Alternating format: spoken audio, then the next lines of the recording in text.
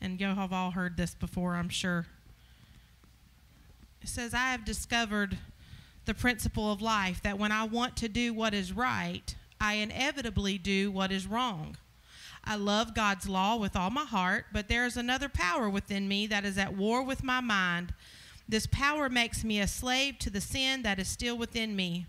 Oh, what a miserable person I am. Who will free me from this life that is dominated by sin and death? Thank God the answer is Jesus Christ our Lord. So you see how it is. In my mind, I really want to obey God's law, but because of my sinful nature, I am a slave to sin. This was in my devotion this morning, and it was a different version where he's going back and he's saying, I want to do good, but I didn't do good. I wanted to do good, but I didn't. And, he's going back and forth in that chapter. And I got to thinking about it, and I was like, poor Paul. he became very transparent there. There's not a person in this room, I'm sure, that hasn't felt that way before. God, I want to do what's right, but my goodness, my flesh just keeps creeping up. I'm trying, Lord, I'm trying. And what that can cause us to do sometimes is get our focus off of Him, and we start looking at ourselves, and we're like, ugh, I just can't get it together. I just can't do it right. It becomes about I, me. Well, if we move on over to chapter 8, verse 1. So now there is no condemnation for those who belong to Christ Jesus. In verse 2, and because you belong to Him, the power of the life-giving Spirit has freed you from the power of sin that leads to death. When we're constantly focused on I, me, I messed up, I didn't get it right, I went the wrong way, I made the wrong choice, and we focus on that and we end up driving ourselves in the ground about it, we forget that whose we are, who we are and who we belong to, and what He's done for us to help us not have to live in condemnation. God does not bring condemnation. If you're living in condemnation, that is not from God. That's from the enemy. So tonight what I want us to do is, if you're struggling in any area where you feel like you're just constantly thinking about, I need to do this different, I need to do that, I need to make different choices. Maybe there's something in your life that you need to change and you're struggling with that, or you need to give up, or you need to push aside for a while, whatever it is. Tonight I want us to take our focus off of that, and I want to put our focus on Him, on the one who has given us freedom because of His Spirit. And if we have His Spirit, we can live in freedom tonight. And so I want us to pray. I want you to take those thoughts, and I want you to just verbally give them over to God tonight. I want you to just sacrifice them on the altar, offer them up, and say, here it is, Lord. And, we all know He'll step in and He'll help us. He's going to guide us. But sometimes, it's just life. We get overwhelmed with things. But I want us to remember that there's no condemnation to those who belong to Christ. And He wants us to live in freedom. He wants us to live in knowing and in the security that we have the power, that we can overcome and get through anything. So let's go to the Lord together tonight. Remember all those that are traveling and that are not doing well. We want to still remember Brother Warren tonight. But just lift your brothers and sisters up with you tonight. Those that are beside you, look around and see who's not here tonight. And let's lift each other up, and then let's just turn our whole mind and hearts over to Him so that we can hear from Him tonight. Lord, we love You. We give You glory and honor, God, tonight, that we could come into Your sanctuary with our brothers and sisters, and we can lift You up. God, I know there may be many thoughts and struggles going on tonight. Maybe there's anxiety, maybe there's overwhelm, maybe there's just decisions that people have to make, God, that they do not know what decision to make. Maybe there's things people are struggling with, Lord, that they really want to put aside. God, they're really trying to make that right step. God, it's a struggle. And so tonight, Lord, we're going to surrender all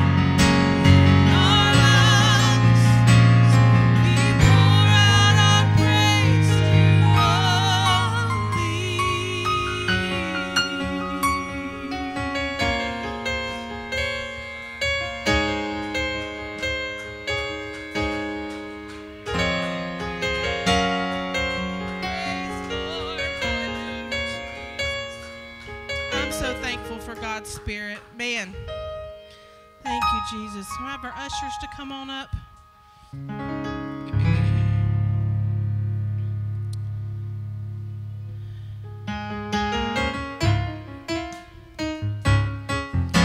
will go ahead and pray over this offering and ask the Lord to bless it.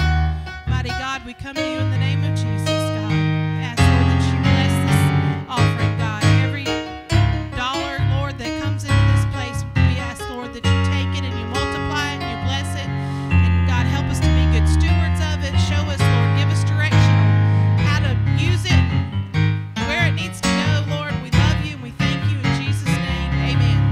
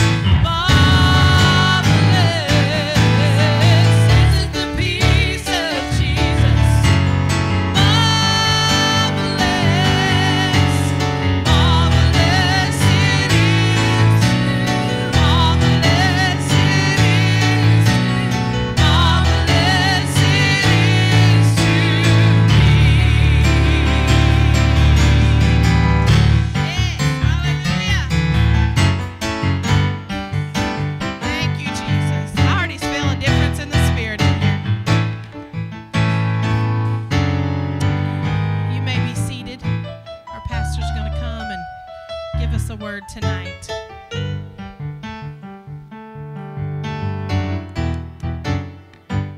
Praise the Lord, everybody. Amen. Why don't you clap your hands to the Lord tonight? Amen. Ain't it great to be alive?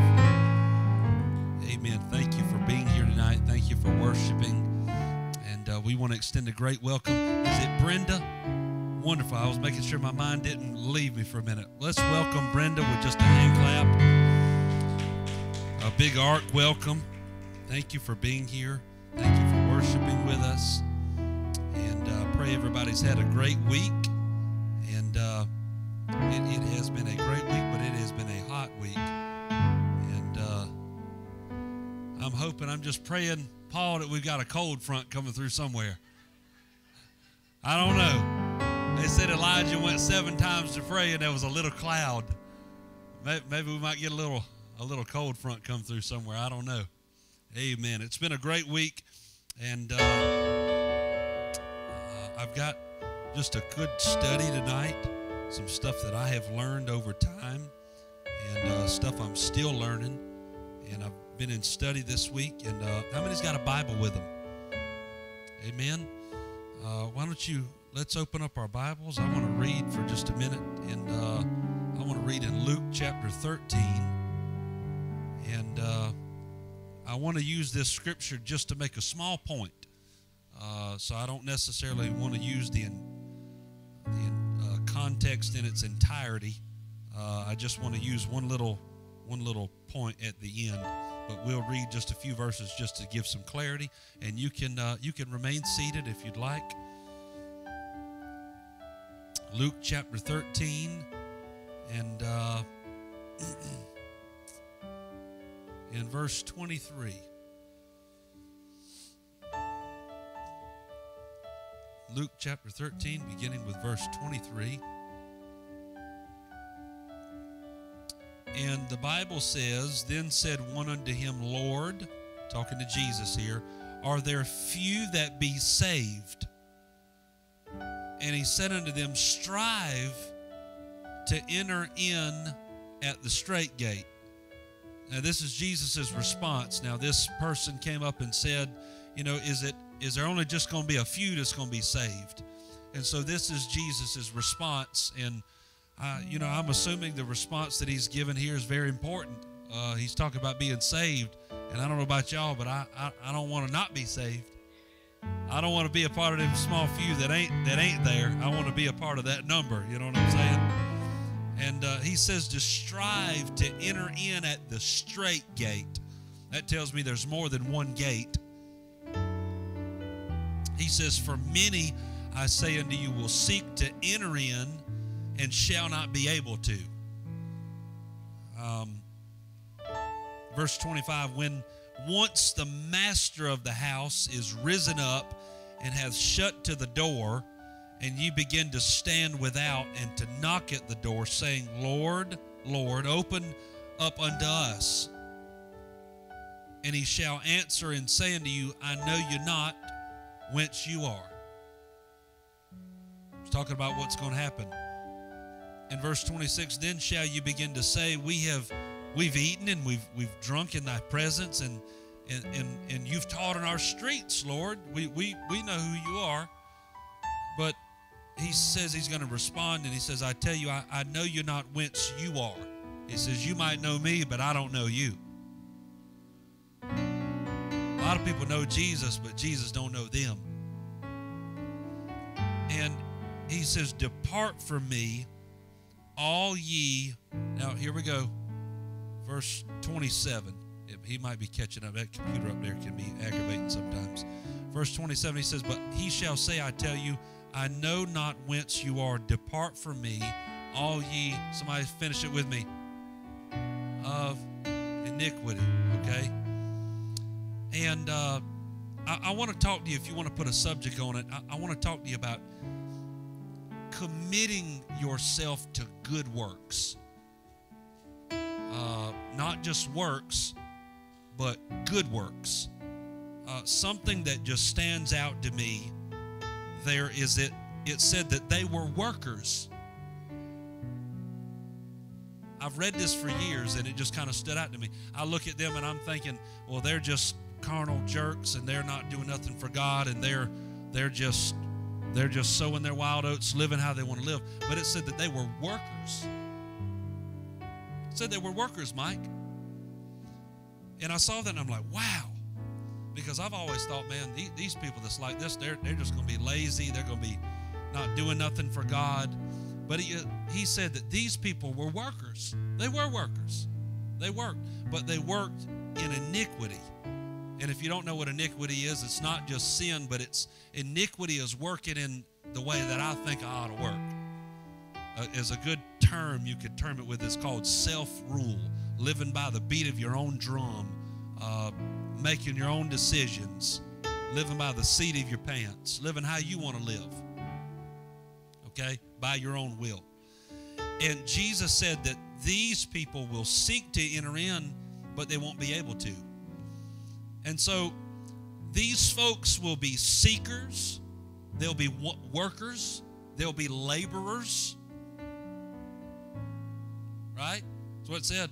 But they won't be seekers of the right things. They won't be workers working after good works. They won't be laboring after the kingdom of God. And this is a place that I've seen a lot of different folks walk in this area. I have made mistakes before, and I've had to recognize, but this is a place that we as Christians must be aware that exists. is that you can be a worker. You can dwell in the house of the Lord and not be working for God. Because it said that they were workers. They were laborers. They were seekers. It said they went to the gate and were asking to come in. They were familiar with the territory. They weren't just people, I just think I'm just going to mosey over here and see if I can catch me some eternal life. No. They were familiar with the territory according to the Scripture. So this is a place that we've got to be aware that exists. It's a place that can be very easily adopted.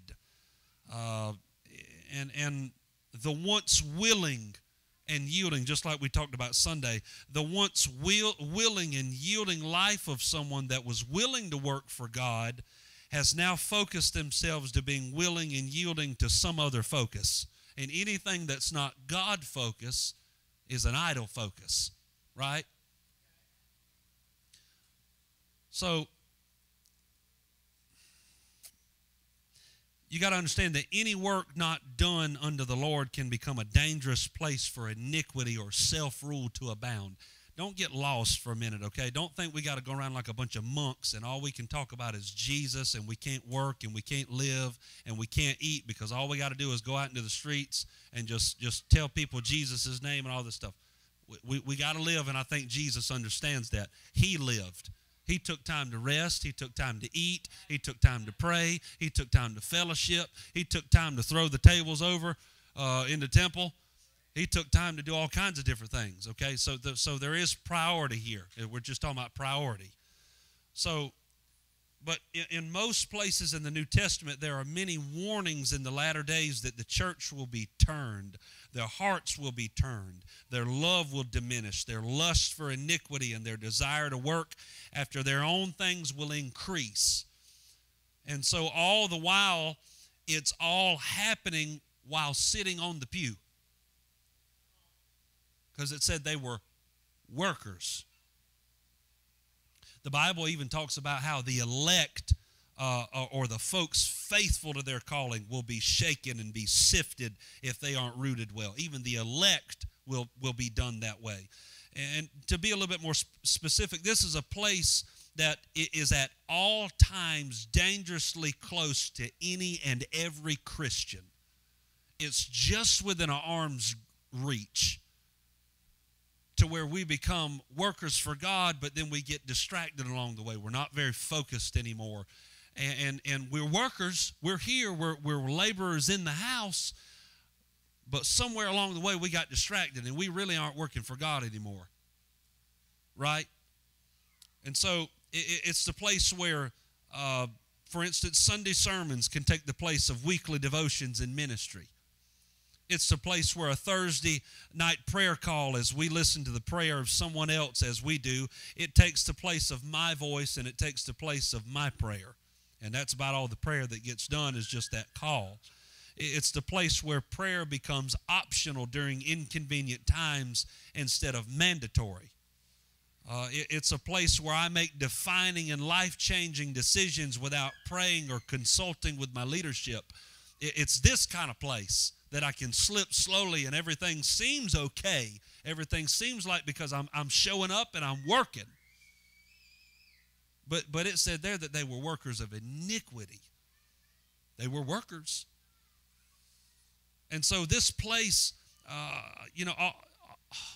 all along the knowledge of the danger is not necessarily evident because we can become satisfied with the amount of effort given into our worship service, given into a Sunday school class involvement, or whatever the case may be. And it makes you feel and think as though all is well when all, in actuality, I'm walking towards uncharted waters. It's kind of a dangerous place to be. Anybody with glasses, anybody wear glasses here? I see a few folks would understand that your eyes don't change overnight. You can have the same pair of prescription glasses for about a year or two or maybe even 3 years, and you really won't notice anything. But when you go get a new prescription and you put those things on, you're like, whoa, I didn't realize what I was putting myself through. I really couldn't see very good at all. I was straining my eyes, and I didn't have very good vision. It doesn't happen overnight. It's over a course of days and months and weeks and years. And before you really know it, if you really don't focus yourself and try to recognize this place, you're walking along and you're thinking, man, I'm walking as I always have. Everything's fine. I got my glasses on and I'm walking and I'm showing up and everything's good. But if we don't take time to recognize and assess this and we say, God, help me bring some clarity right now, then we're thinking all along, we're working. Everything's going great. But we're walking around and in all actuality, we really can't see very good. And so we make small decisions that have big impacts in our lives and in the life of others. And so there's repercussions that go beyond us. And it's just a dangerous place to be in. But it's the same in this aspect. The Lord spoke to the 7 churches of Asia Minor under the writing of John. And one of the churches he writes to is the church of Thyatira. And it's in Revelation chapter 2 and verse 19. If you want to follow along with me, please. Revelation chapter 2 and verse 19. Talking about good works. And so in this letter here, he's using John to write. And he's writing to this church, and he explains it here in verse 19. He says, I know your works. He says, look, and charity, which is love, and your service, and your faith, and your patience, and your works. He mentions it again. I know the works that you're doing. I know the sacrifice you're making. He says, and last to be more than the first. He says, I know your works. I know your sacrifice, and I know all these things that you're doing. He says in verse 20, notwithstanding, I have a few things against you, though. He says, because thou hast suffered that woman Jezebel. Everybody know who that is? Which calleth herself a prophetess, to teach and to seduce my servants to commit fornication and to eat things sacrificed unto idols. You got to understand here, taking a pause, the spirit of Jezebel does just this. It encourages and promotes doing whatever it is that your flesh likes. That's what the spirit of Jezebel does. Go read about Jezebel when she did things. She leaned into hatred and vileness, and she caused contention, and she caused rumors, and she was sowing discord, and she was turning people around, and she brought idolatry into the camp of Israel again, and they were worshiping idols. All of these different things. It's if you look at the smaller picture of it, if you kind of focus in, it's not just, well, she's just an idol worshiper. No, she brought in whatever felt good to the flesh. Let me get on our level. When we come in here on Sunday morning and it's worship time, I'm much more comfortable sometimes just kind of sitting there getting through it where I can hear the word. Right? Because to worship an invisible God is hard.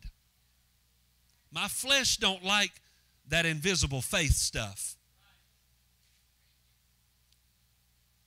And so the spirit of Jezebel causes us to want to do things in iniquity. We walk by the beat of our own drum. I don't want to worship. I think I'm fine just like I am, and I think I'll just sit here and I'll just believe in the God that I believe in, and we'll just, it's comfortable for me. That's what my flesh likes. My flesh don't like getting up here and doing all kinds of stuff. My flesh don't like praying, especially when we ought to. That's why that scripture said that we ought to boldly become before the throne of grace in the time of need. That's because that's the time we need it most. But when we do need it most of the time, that's the last thing we want to do. I'm a witness. When I need to pray, or when I'm in a place to where I'm like, Lord, I know I need to pray, that's the time that my flesh fights me the most. My flesh don't want to do that right now. Instead of trust God, I'd rather make a couple phone calls and say, hey, man, I'm tight on money. You got some work I could do? Rather than trust God. Oh, I'm at the head of the class there. God's teaching me right now. But that's what my flesh likes. My flesh don't like trusting God sometimes. My flesh don't like that. Anybody see that tag on the front of the car that says, Jesus is my co-pilot?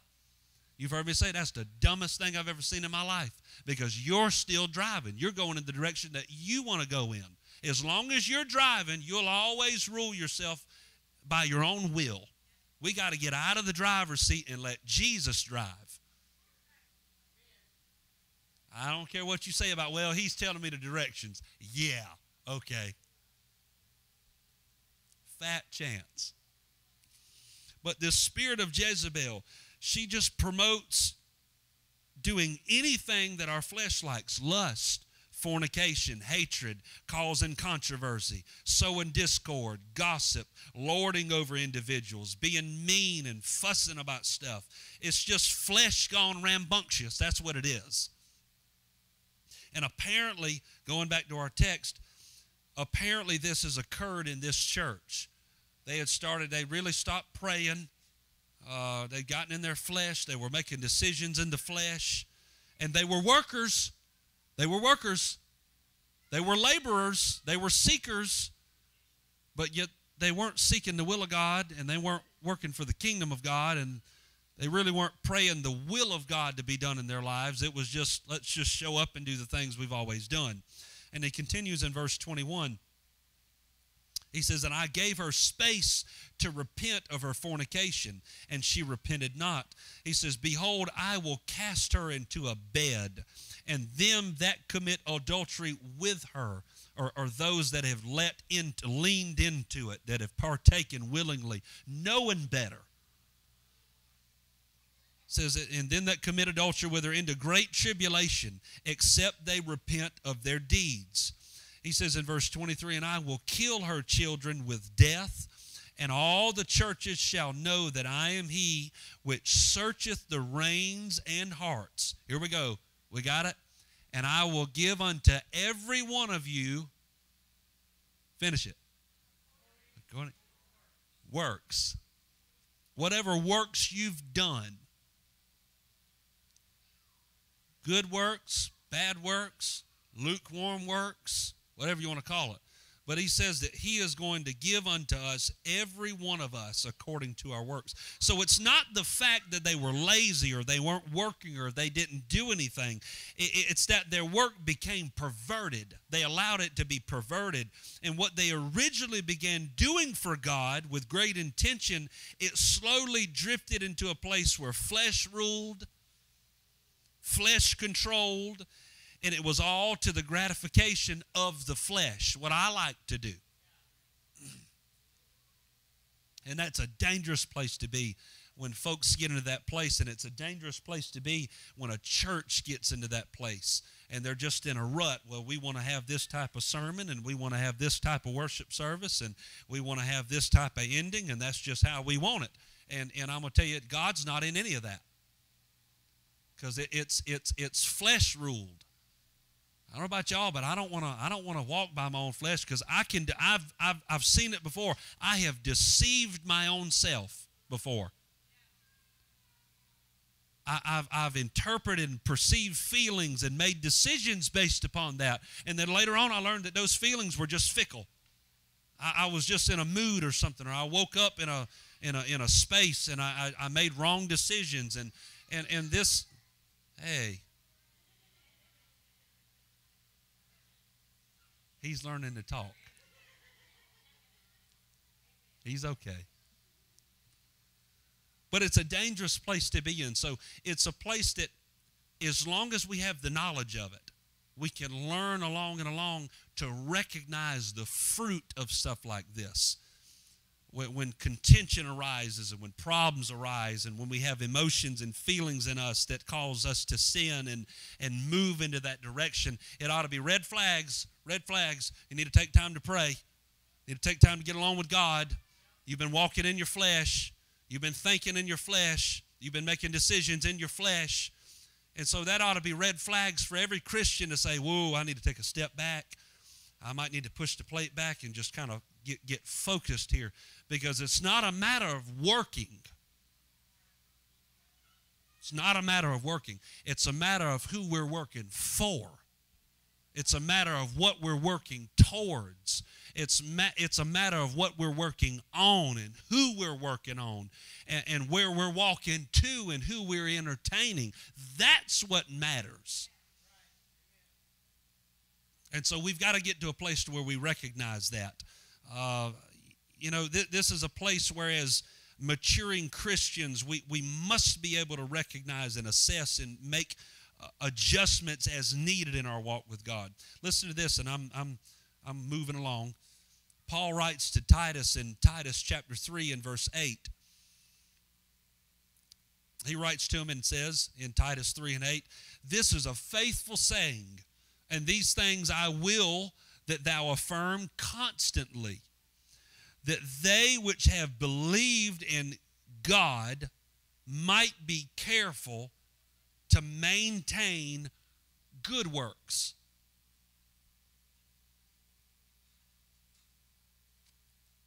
These things are good and profitable unto men. So that tells you right there, even from Paul's experience, that even he knew that it was hard sometimes to maintain good works. Because it's easy to show up and just put forth your same amount of effort, and then a year, 6 months, God forbid 10 years, 15 years down the road, you look back and you're like, I really ain't got nowhere spiritually. I'm probably a little bit more carnal than what I used to be. I really don't know God any better than I did 20 years ago or 5 months ago. I really don't know more of my word than I did 5 months ago.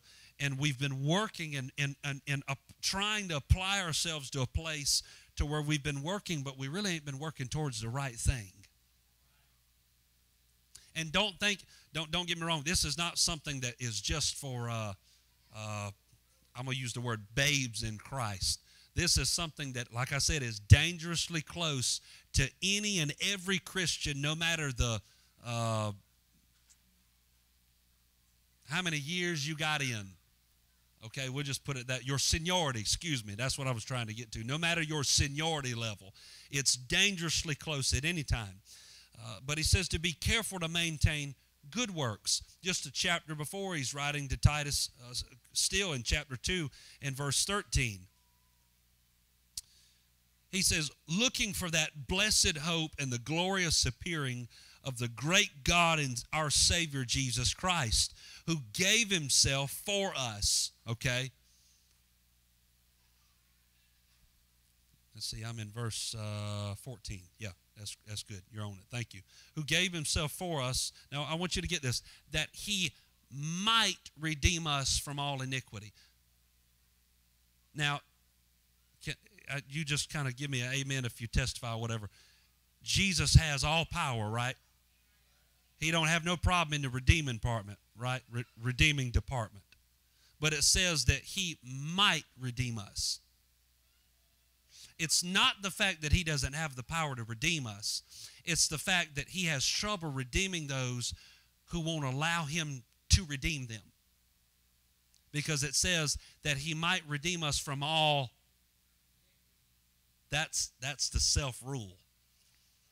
See, God created us with the power of choice. And if we just don't want God, he's not going to force us on him or himself on us. He's just not. And so that's where the might comes. It's not his redeeming power. He's got all power in heaven and earth and the universe. The universe don't contain God. God contains the universe. He has all power in his hand. So it's not in his hand, in his ability. It's all a part of where we are. That he might redeem us from all iniquity and purify unto himself, here we go, a peculiar people, zealous of good works. Those who are focused on good works. Those who are focused on being focused. Does that make sense? I have, maybe I've got a testimony, I don't know, I guess, that all the years that I grew up in church, for everybody who may not know, okay, I was born, I think, on a Monday, and on Wednesday I was here, okay, I believe. And I have seen this in myself for a long, long time. Sitting on a pew, I have learned it firsthand that being a preacher's kid, growing up in a church, don't mean nothing. That don't make you any more spiritual than a dead frog, okay? Because for years I sat on the pew, and I was as spiritual as a dead frog. I was as carnal as could be. I did not know God like I should. I wasn't praying like I should. Wasn't doing, but I was here. Haley, I was here. I was cutting the lights on, and I was playing them instruments. And I was making sure the communion cups were ready with Brother Charles. And I was making sure the chairs was lined up. And I was making sure that Windex was on them glasses back there, man. I was making sure it was all ready to go. But I was not working for God. I was not. Don't get me wrong. It was for His house. And I thank God He told the church in Revelation at Thyatira, I've seen your works. I've seen your sacrifice. So I'm not throwing off on that. But I've got a few things against you. Because I was working all along, Mike, but I wasn't working for the kingdom of God. Because if all I do is just work in God's house, I really ain't got nowhere.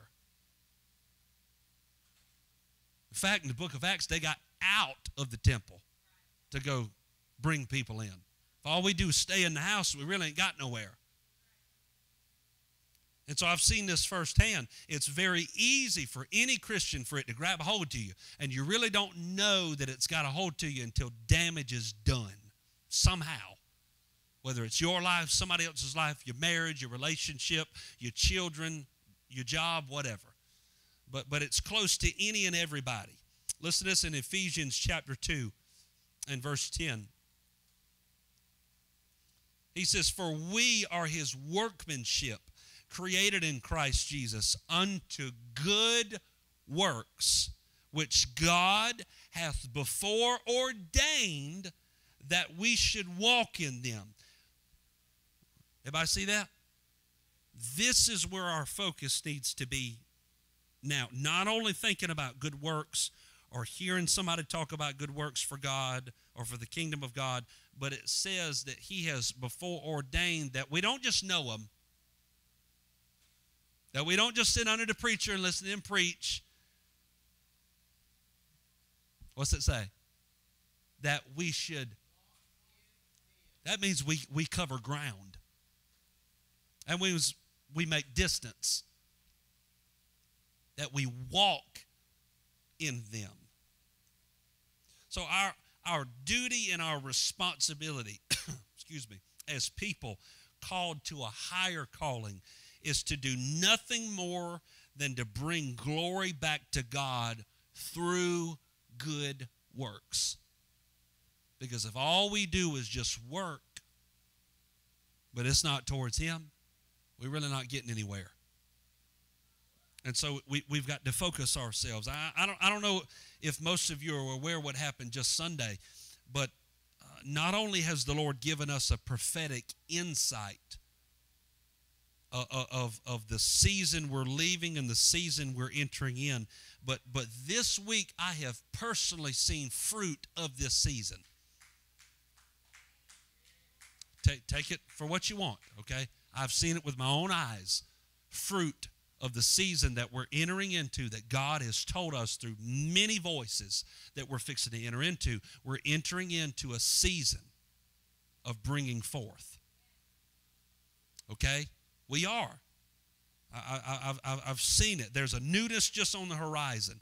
And so we've got to focus ourselves to be ready for this newness. One of my prayers has been for some time,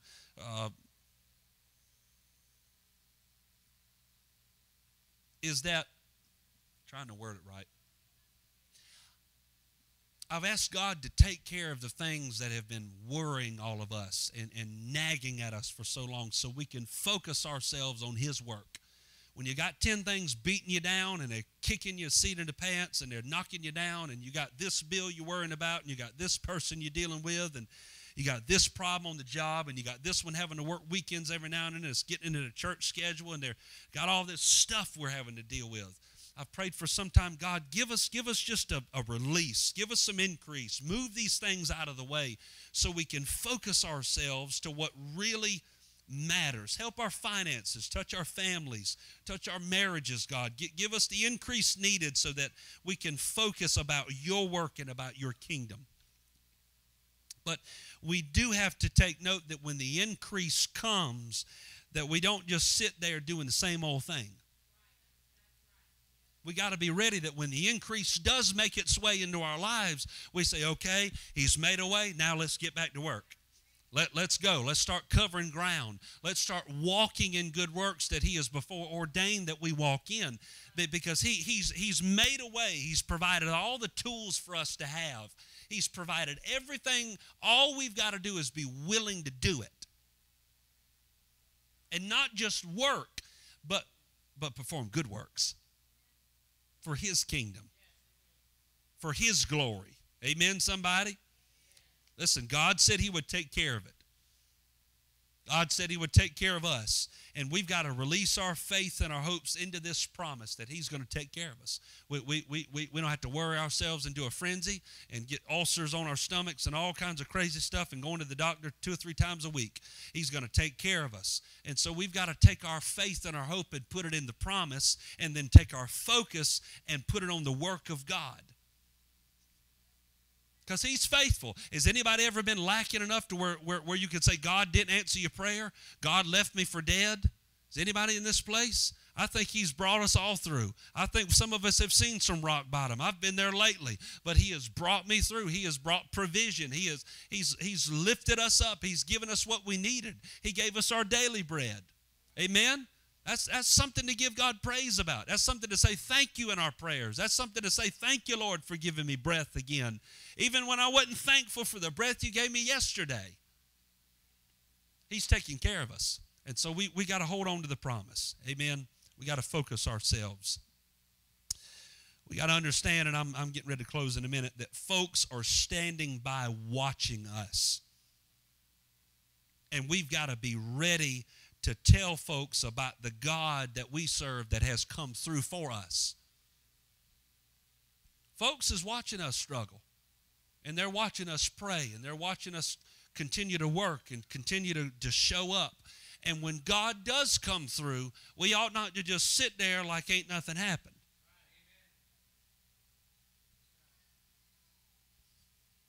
They're watching us. They're watching how we're going to respond when God does answer your prayer. They're watching whether it works for you. Because I don't know if anybody knows, that's the biggest thing we've got going as far as getting the gospel out, is the testimony that we have. I've got a testimony that can touch a few people.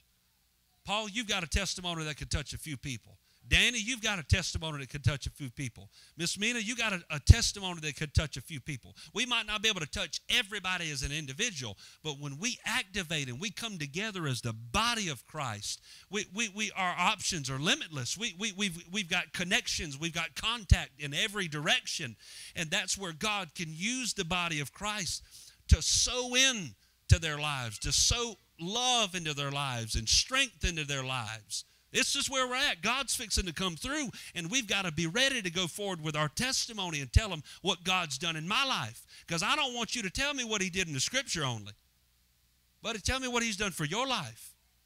I don't know if you like one of them vacuum cleaner salesmen. If you won't tell me what it's done for your house, and let me tell you, if you don't have one and you're trying to sell me one, can I be rude for a minute? You're a moron. You are. You're trying to sell me Jesus and you don't have no testimony? But everybody in this place does. Even if you don't realize it, you got to take time. That's as a maturing Christian, you got to take time to recognize what God has done for you, what He's done in your life, what He's proven to Himself in your life. And then we go forward with that and say, let me tell you what Jesus did for me. Let me tell you how He healed my marriage. Let me tell you how He touched my mind when I thought I was going to go crazy. Let me tell you how He took this addiction out of my life. Let me tell you how He took the taste away for whatever it was. Let me tell you how He put me back together.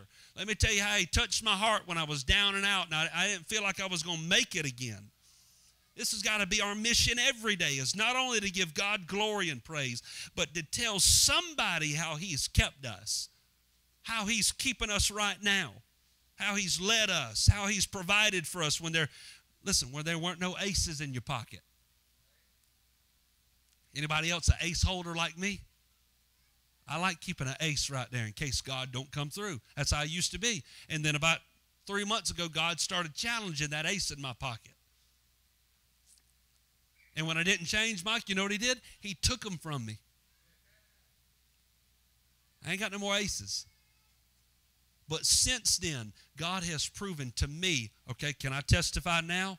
Is that okay? God has proven himself again to me and to my precious wife and our boy that he will keep us. All we've got to do is maintain, keep working for God, keep doing what he's called you to do. I'll take care of your food. I'll take care of your money. I'll take care of your mind. I'll take care of your household. I'll take care of your relationships and your marriage. You just work for me. Love me.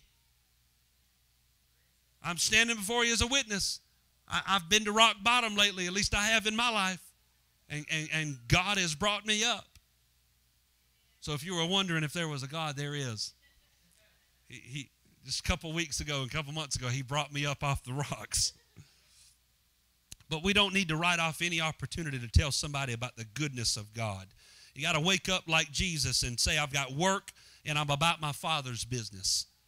I know we got to work, and that's fine. Jesus knows that too. But every day when we get up, our minds ought to be on how in the world can I sow good works today into somebody's life, into somebody's ministry, into somebody's family. How could I sow the gospel? How could I sow good works into somebody's family? In whatever way, how could I do that? Oh, listen, this isn't the time to get distracted with anything else. We need to put all kind of tomfoolery away. It's not time to get off in left field and cause a bunch of molehill problems in the mountains. We ought not to do that because there's souls in the balance. There are. I'm getting ready to close now. One of the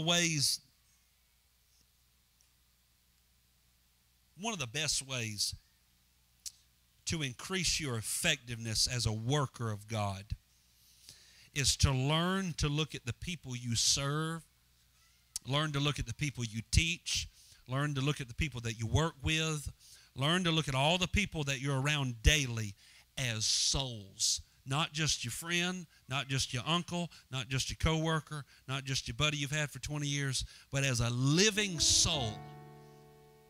Because one day these souls are going to be judged along with ours. And if you don't realize it or not, we've got the ability in our hands right now to change the tide there.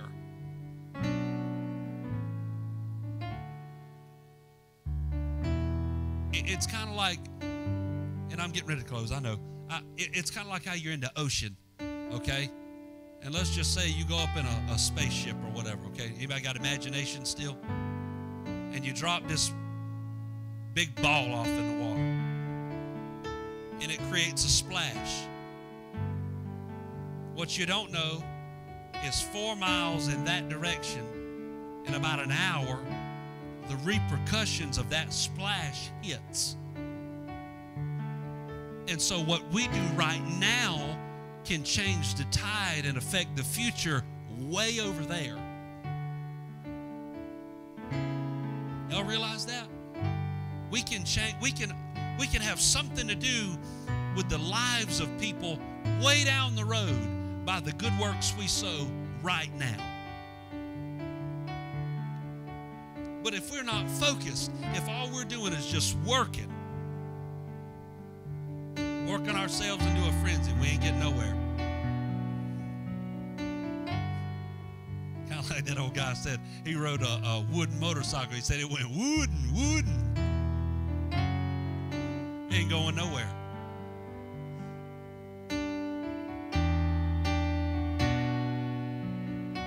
Ain't getting nowhere. But sometimes if you don't look in the mirror, sometimes we're sitting on a wooden motorcycle and we got our headphones in because we're distracted and we're not focused very well, and we feel like we're covering ground. We really ain't getting nowhere. I'm closing with this. Colossians 3:23. He says, and whatsoever you do, do it heartily as to the Lord and not unto men. You hear that? Verse 24, knowing that of the Lord you shall receive the reward of the inheritance. That's the hope we've got. It's not only that we're going to sow good works, but we're putting up a 401k on that side. We got a retirement on that side. We might be a little weary when we leave this side, but it's really that side that matters. And what we do here determines what happens over there. Stand with me tonight.